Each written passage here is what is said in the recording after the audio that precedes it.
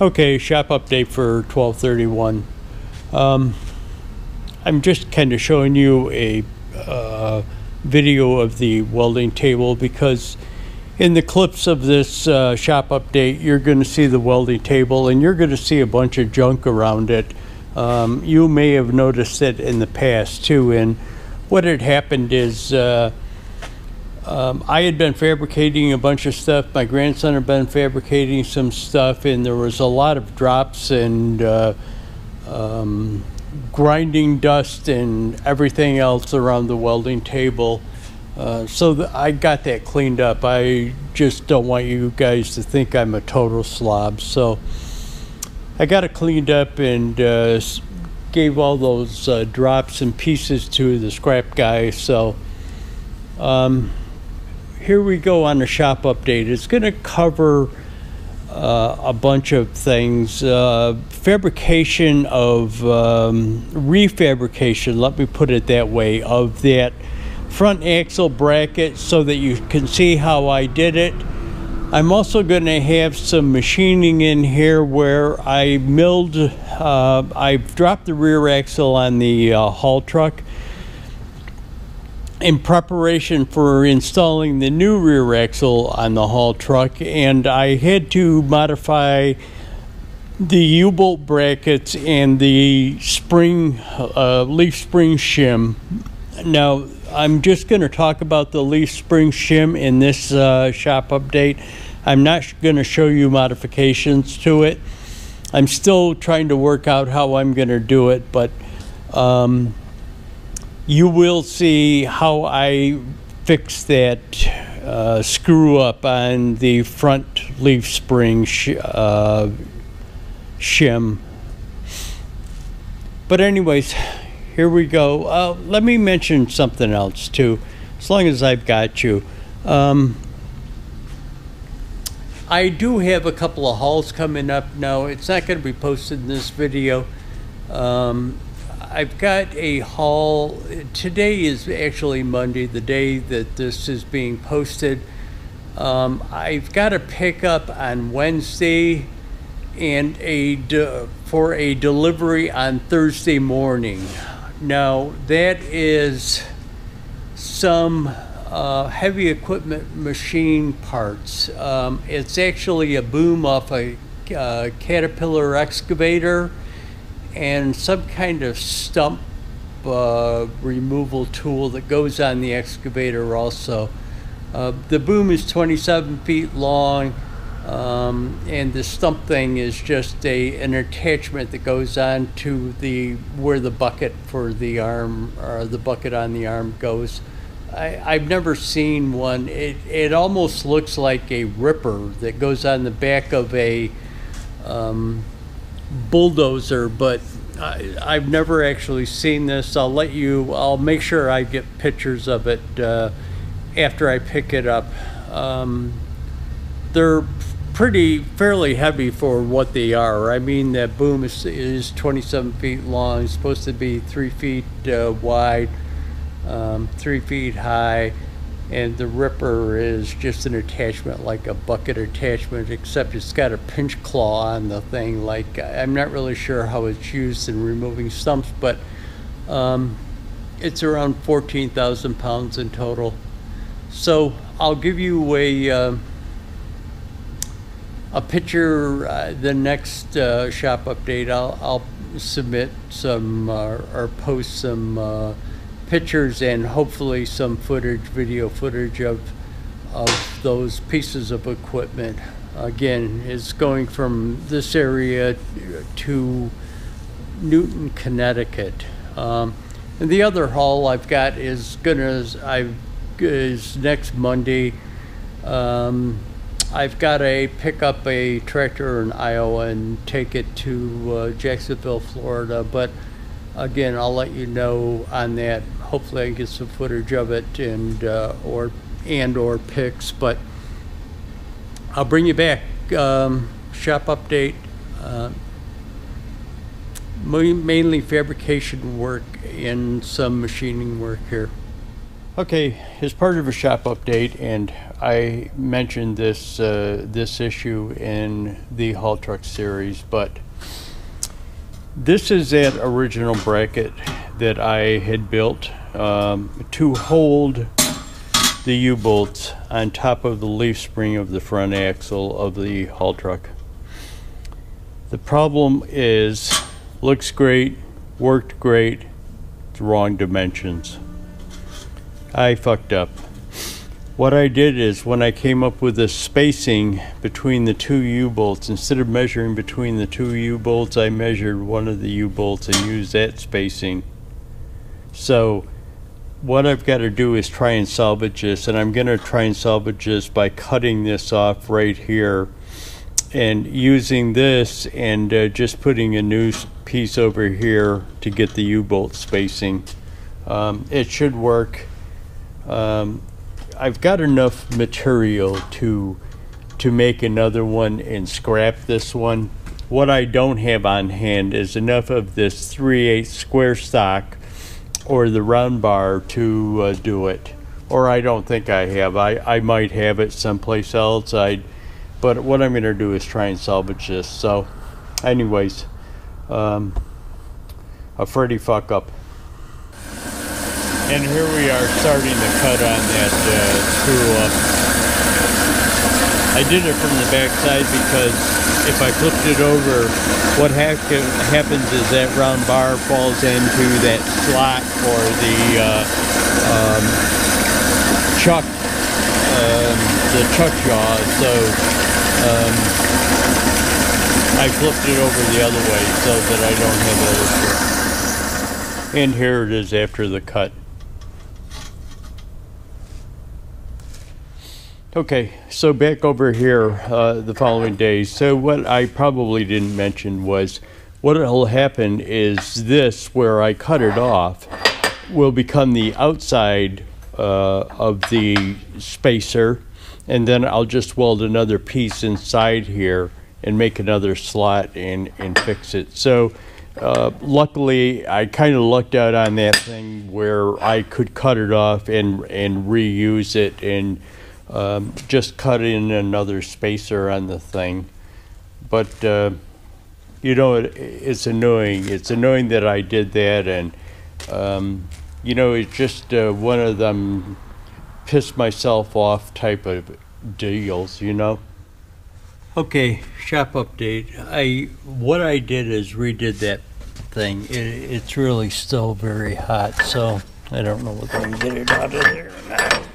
Yeah.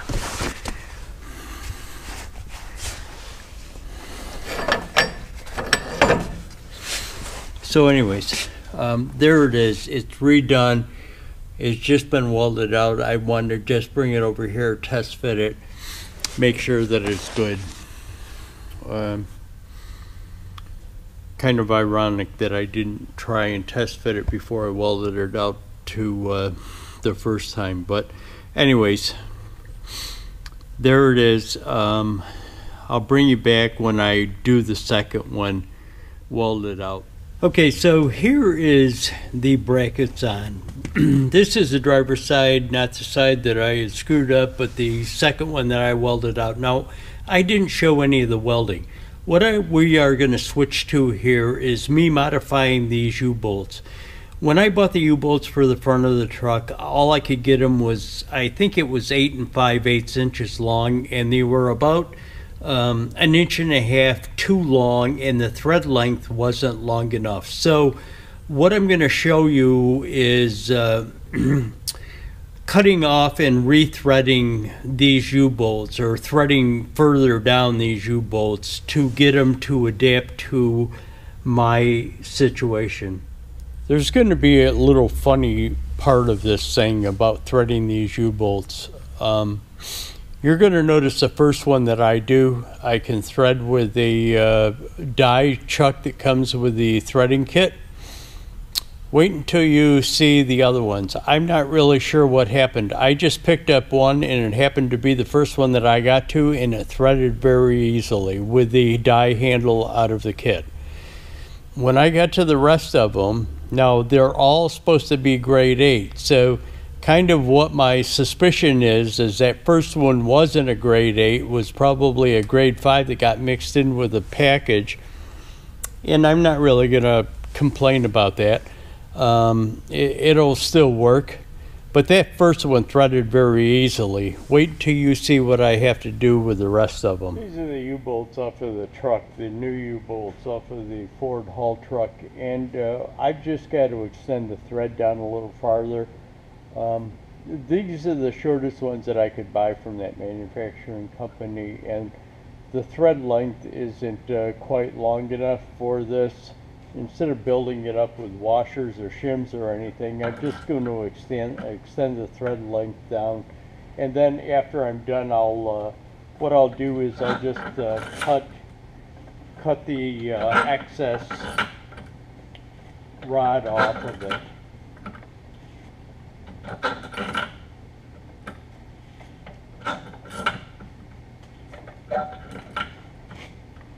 It's a 3/4 inch thread, 3/4 fine, so it's 3/4 16, I think it is, if I remember right.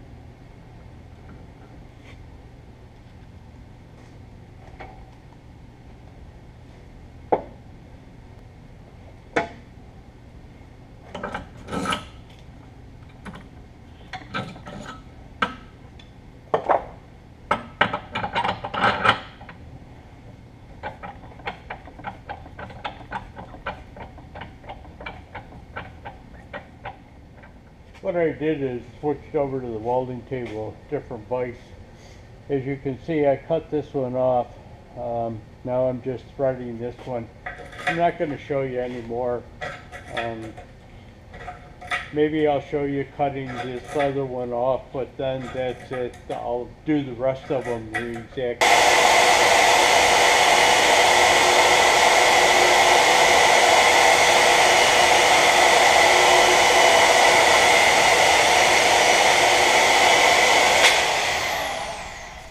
I got to tell you, I don't know what happened, but that first one, that first U-bolt, I flew through.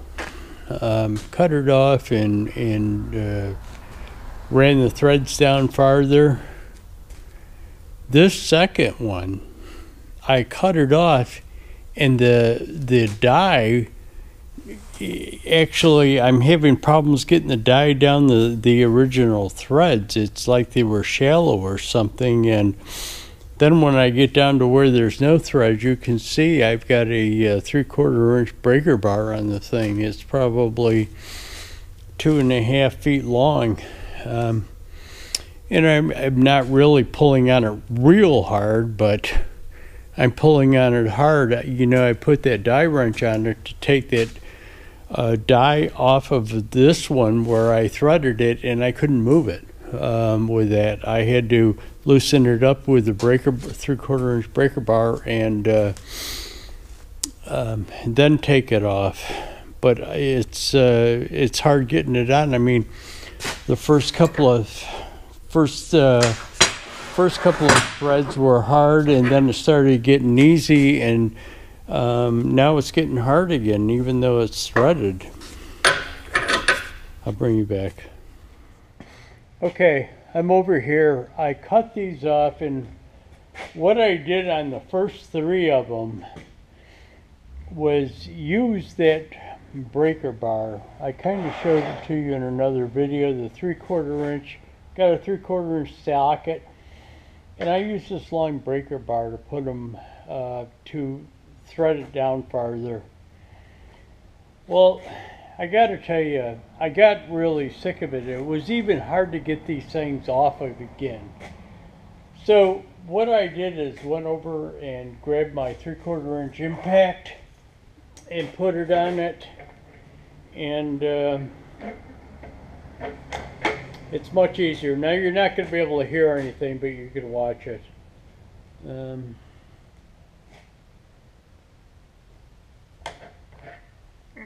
Sure, I'm going the right way here. Which I'm not.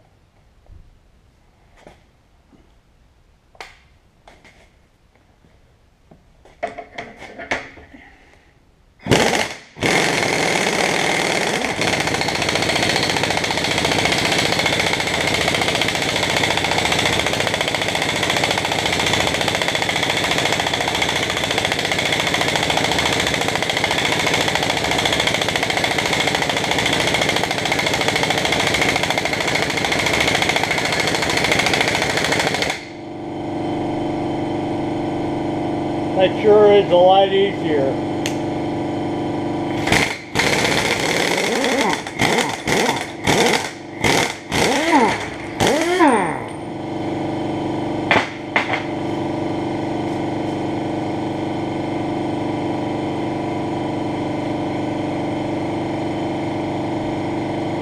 A hell of a lot easier.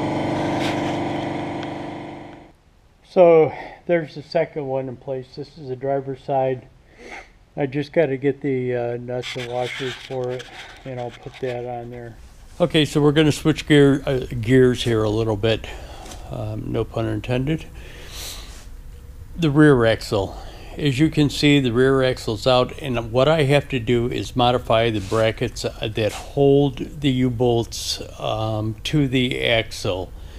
So what we're going to do is show you that now. So you're kind of getting a sneak peek or a preview of this before it came out, or it will come out in the Haul Truck series. The Haul Truck series hasn't been out yet, showing me lowering that rear axle out and in preparation for putting the new axle in. Okay, as part of a shop update, I'm over here to the vertical mill. And these are the brackets off of the rear axle on the haul truck. Now this is the brackets off the existing axle, and they're going to be used to house the U-bolts on the bottom. Because with the newer axle, I did not get these brackets.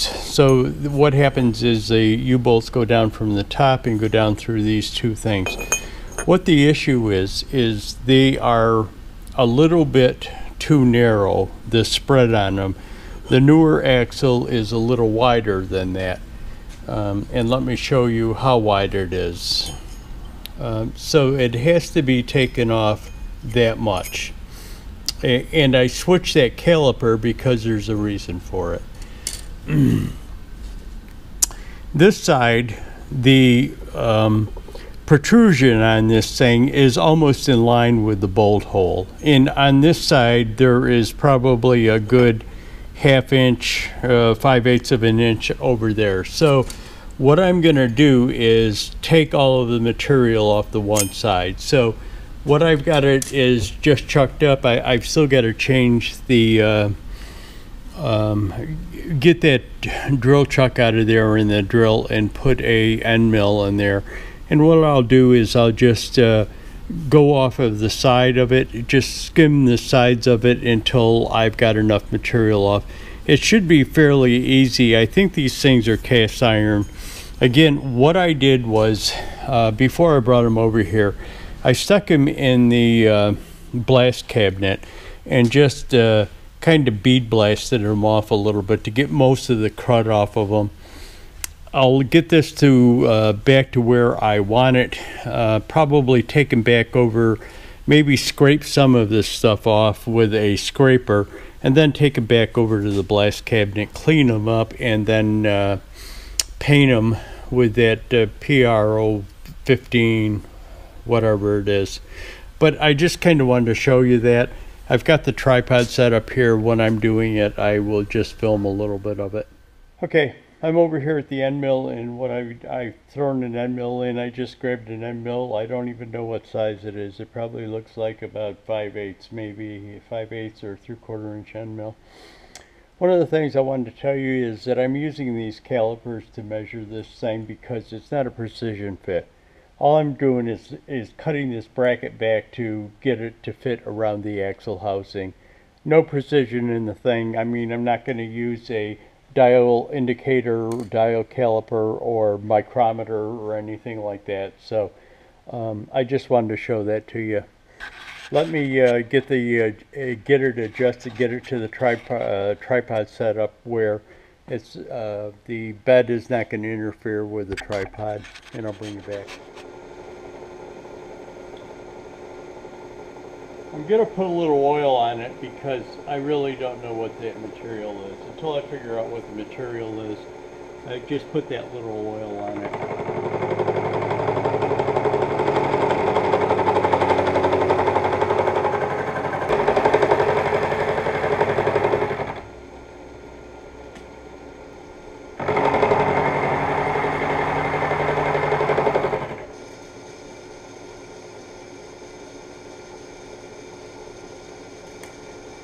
What I'll do is I'll take it over to the axle and make sure it's good. Yeah, it fit just fine. So after I do the rest of them, and I'm probably not going to show it, and it is cast iron. I'm not going to show it. What I'll do is clean up the burrs and stuff like that. Just take a angle grinder to it and kind of grind it off a little bit. Okay, so there is going to be more to the rear axle brackets. There's a top shim that fits between the top of the axle and holds the leaf spring. It fits between the top of the axle and the leaf spring. It centers the leaf spring on that shim, and the shim also holds the axle on a pin. No, they are in two different locations, but I'll show you that issue and that problem in the next shop update. You didn't think I was going to let you go through a shop update without showing you the toolbox, did you? Well, I did.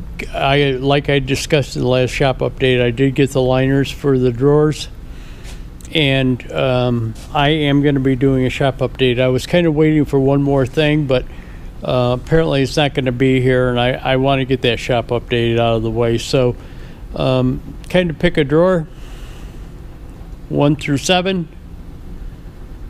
How about 3? What I did is took the 1/4-inch sockets and everything, ratchets, and put them in here in the side cabinet to give me more room in the socket drawer, in the ratchet and extension drawer, and I'll show you why when I do this toolbox update. And like I said, it's going to be coming very soon.